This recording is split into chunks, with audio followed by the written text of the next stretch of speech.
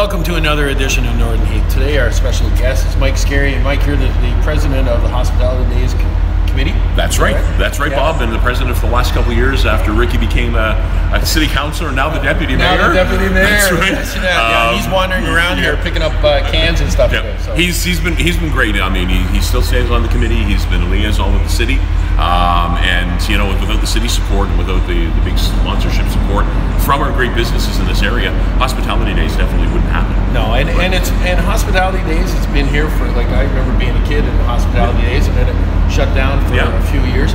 But Hospitality Days is more than the parade. It's more than the fireworks. It's more than this stage and the show underneath the tent. So let's just talk about that a little bit. Well, I think what it is, Bob, is it's a chance. You know, unfortunately, here in the Bathurst area, in a lot of areas, people have to move away for one reason or another, and Bathurst Hospitality Days becomes a time for them to get back together. Absolutely. Okay, they plan their holidays. As soon as Hospitality Days ends this year, we're getting phone calls already to say, okay, when is it next year? They're planning family reunions. They're planning golf tournaments. They're planning school reunions. I mean, we have 2 or 3 school reunions going on. Well, my wife has a school reunion tonight. Well, there's I think there's a 20th and a 30th going on this weekend. And again, we mentioned about golf tournaments, weddings. We even had a couple years ago a wedding that was planned during Hospitality Days because of the entertainment that we had. Oh yeah. And after the wedding reception kind of thing in the afternoon, everybody showed up here at the tent, and this is what an awesome. I guess that's it. There was no band, there was no hall rental or anything like that.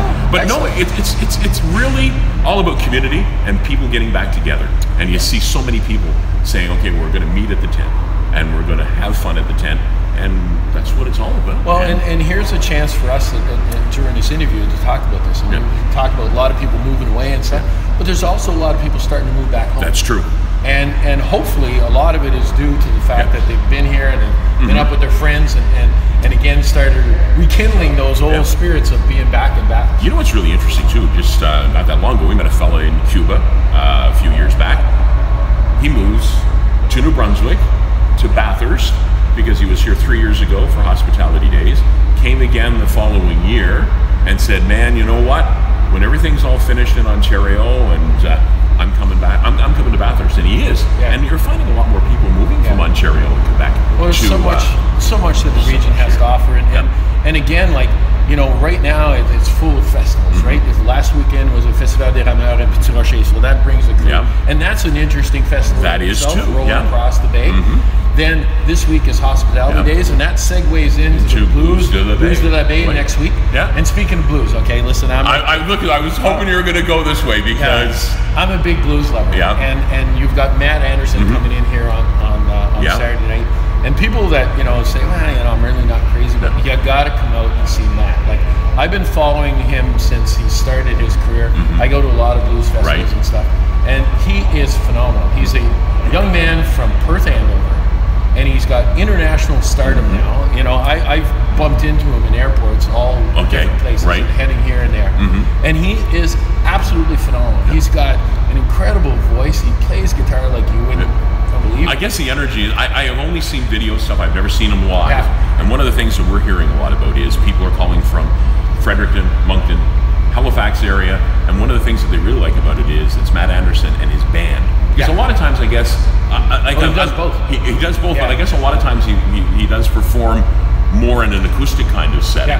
So there's a lot of people who are really excited about this. And I've seen both before. Matt, as you know, we talked about it a bunch of times. I go to the Irish Jazz and Blues, and people would hire Matt for an afternoon to come in to play on their deck. Okay. And this was when he was first starting. I wouldn't want to pay the bill now. No. Well, I'll tell you, whenever we've done those Facebook surveys or any online surveys, Matt Anderson's name has always been at the top of it. Ticket sales are going well. There's still tickets left, man. I mean, you know, and I really think it's going to be a rocking year. Oh, it's got to be rocking. Anyway, and you're going to be right up front, aren't you? Oh, God. You can take pictures of me. Hey, no problem at all. Yeah. So there again, you know, Northern Heat.